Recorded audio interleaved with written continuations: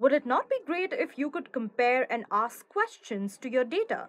Now, there is something in Tableau which lets your audience interact directly with the visualization or dashboard to control aspects of their analysis. I'm talking about none other than Tableau Sets. So when you select marks in your view, set actions can change the values in your set. Hi all, I welcome you to this session on sets in Tableau, and it is designed with the intention to impart enough information to you to be able to start using Tableau sets in no time. So here's an outline of how this is going to go. We're going to start out by introducing you to Tableau sets. We're going to discuss what are sets in Tableau. Then we are going to move on to our Tableau desktop and see how we can create Tableau sets, followed by using them in a visualization. Then we are going to touch up on set actions, followed by learning how to combine sets in Tableau, and finally discuss a few applications of Tableau sets. Without much ado, let's get started. So what are sets in Tableau? So Tableau sets are basically custom fields which are used to hold the subset of data based on a given condition. In real time, you can create a set by selecting members from the list or from a visualization. You can also do the same by writing custom conditions or selecting top or bottom few records in a measure. So basically, a Tableau set is a field which holds certain parts of your data to which you can apply a certain condition. Simple? Now there are two kinds of sets that you can create in Tableau. Number one is a dynamic set. Now the members of a dynamic set change when the underlying data changes. It basically updates automatically. So dynamic sets can only be based off of a single dimension.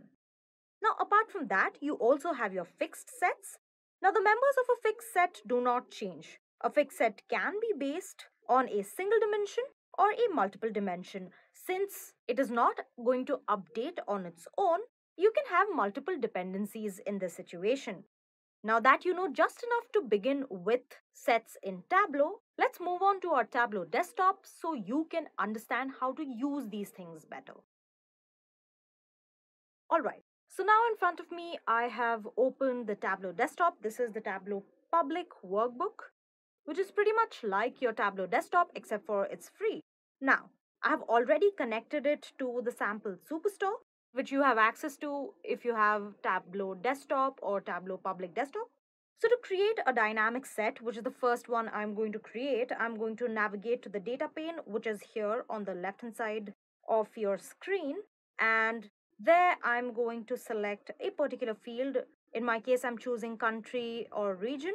I'm going to right click on it, go to create, and it extends to a couple of options like calculated field, group, set, and parameter. I'm going to select set. It's going to take a while. Now, in front of me and in front of you, those of you who are following, you will find something called the create set dialog box. This is the dialog box and how it looks like. Now you can basically configure your set. So you can configure your set using a few tabs. You can use the General tab, which we are on right now, to select one or more values that will be considered when you are computing the set. Alternatively, you can also select the Use All option, which is right here at the bottom, to always consider all the members, even when new members are added or removed. So I'm going to go ahead and select all. Now we can move ahead to the Condition tab. Here we can define rules that determine what members to include in our set. For example, you might specify a condition that is based on the total sales that only includes categories with sales of over $100,000. So I'm going to go to sales, and then sum is already selected, and let's say $100,000. Now you need to understand that set conditions work the same as filter conditions. So we can also make use of the top tab here.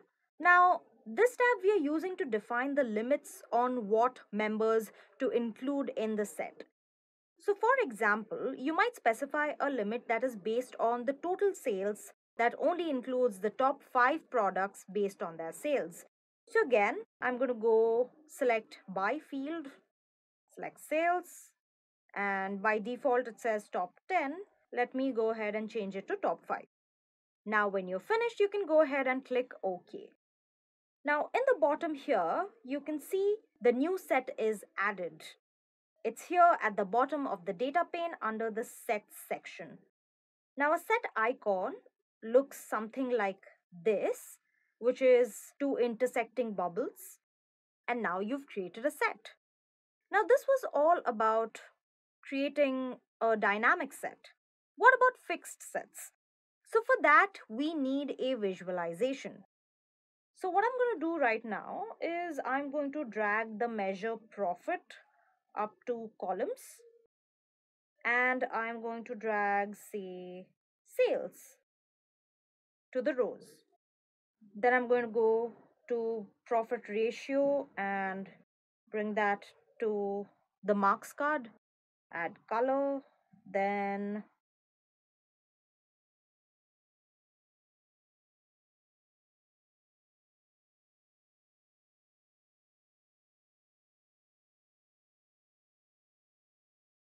okay.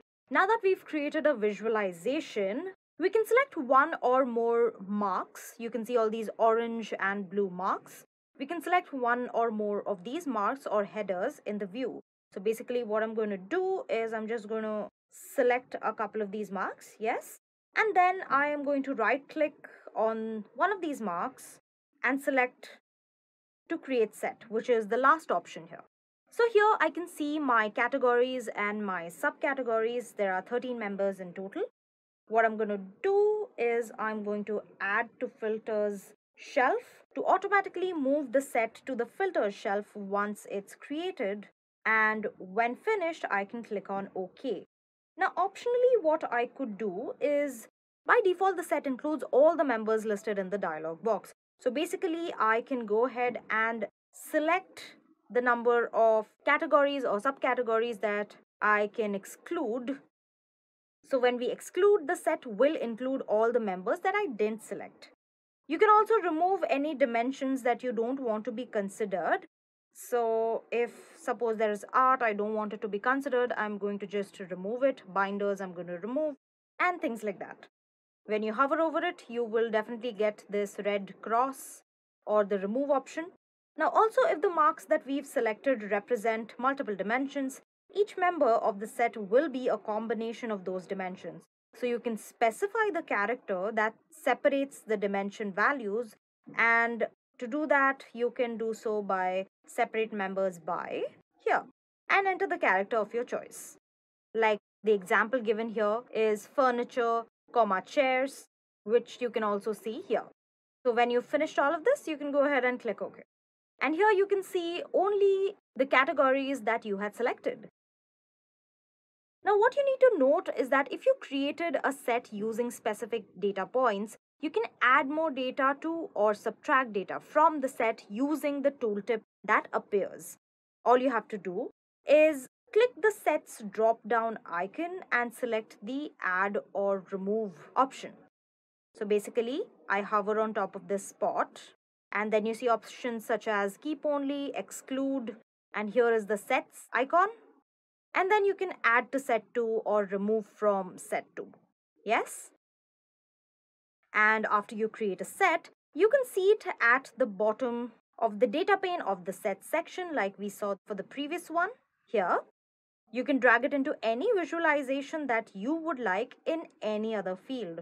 So after you create a set, you can see it at the bottom of the data pane in the set section right here.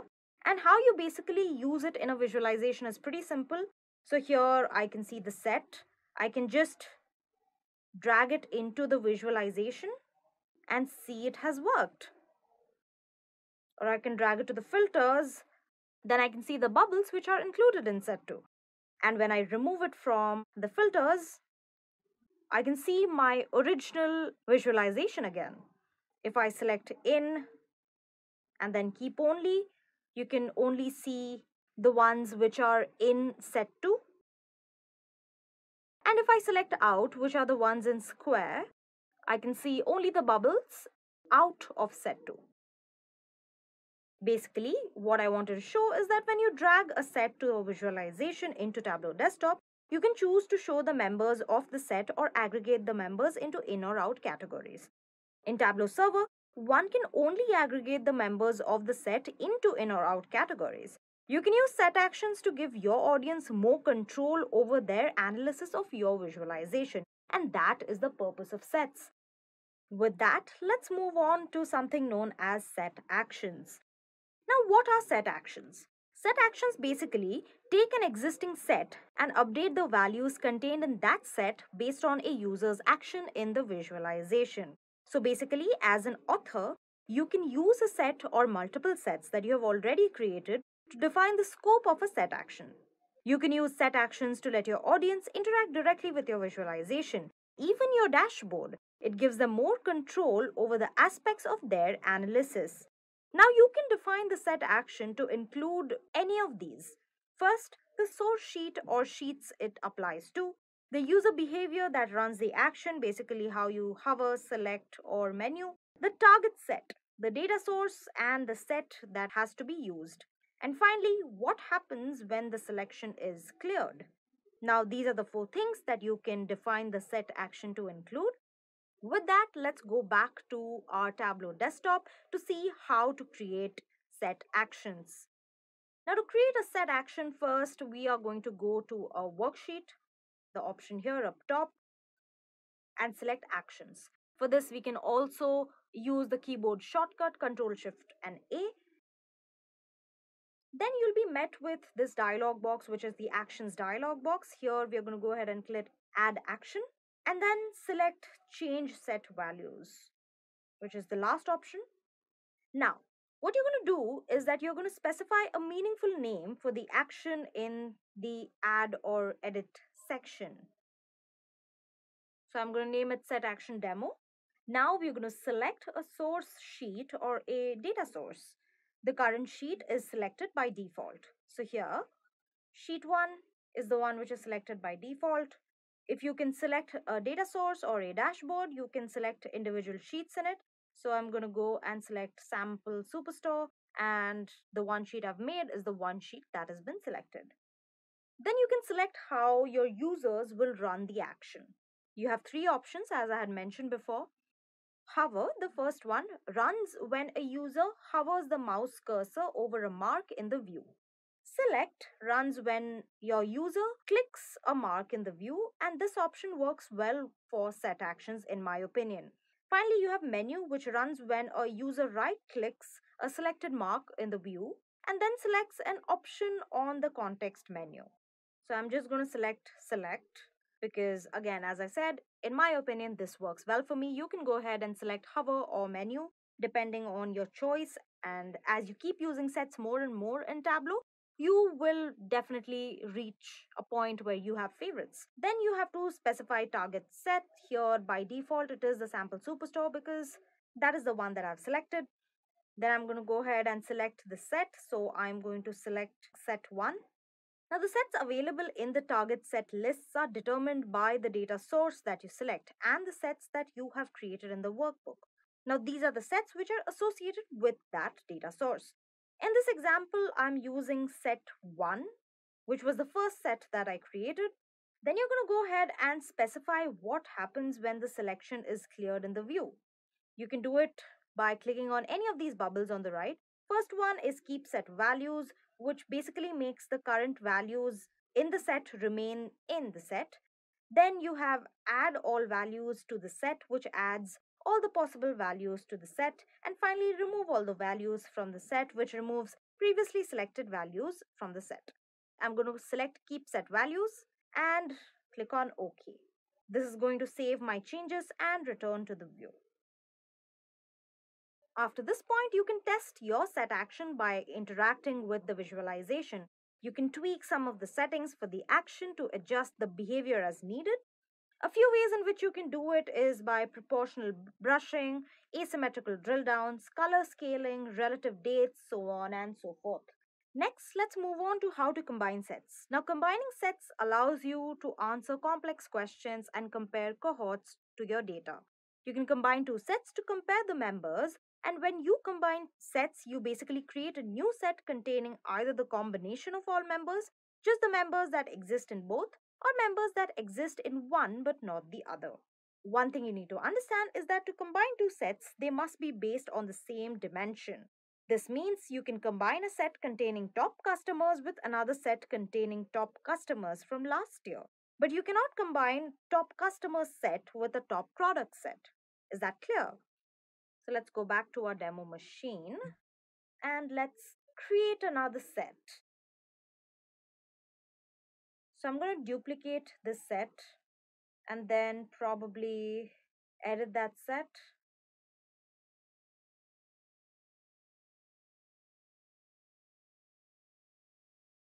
Now to combine these sets in the data pane under sets, we select the two sets that we want to combine. Now we're going to right click on the sets and select create combined set, which is the fourth option from the top. And now you will be met with this create set dialog box. So we are going to type a name. Let's name it combined set. Here we have verified the two sets, which is basically one duplicated the other. Now basically, since one is a duplicate of the other, no matter what I share, it is going to be the same result. But still, let's select one of the options for how to combine sets. So the first one is all members in both sets, which basically enables the combined set to contain all the members from both the sets. Now by default, that is the one that is selected. Then you have shared members in both sets, which is the intersection of both the sets. So it enables the combined set to only contain members that exist in both the sets. Now, both of these have an accept shared members option, which basically enables the combined set to contain all members from the specified set that don't exist in the other set. These options are equivalent to subtracting one set from the other. So I'm going to take one of these in random. Optionally, you can also specify a character that will separate the members if the sets represent multiple dimensions. Again, this block, and when finished, you can click on OK. And here you can see the combined set in the sets pane. Okay, with that, let's move on to the applications of Tableau Sets. Now, there are many ways in which you can use sets to answer complex questions and compare cohorts of data. A few of these questions of yours I'm going to answer in my presentation. First, how do members of a set contribute to total?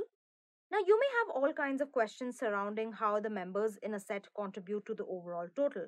For example, what percentage of total sales come from repeat customers? You can answer these types of questions by using in or out mode for the set. Next, you can also answer how many members of a set exist in another set. This is another very common use of sets, basically to compare subsets of data of cohorts. If you wonder how many customers that purchased last year also purchased this year, or if a customer purchased a specific product, what other products did they buy, you can answer these types of questions by creating multiple sets and then combining them.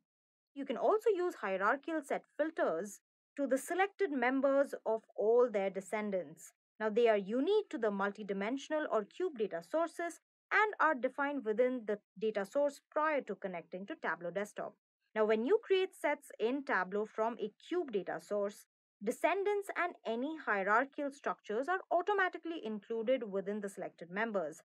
Sets are dynamic and useful elements for you to add interactivity and flexibility to your report. It is a versatile weapon in your arsenal and can be used very well in calculations and visualizations. With that, I close this session. My name is Upasana. Thank you and have a great day.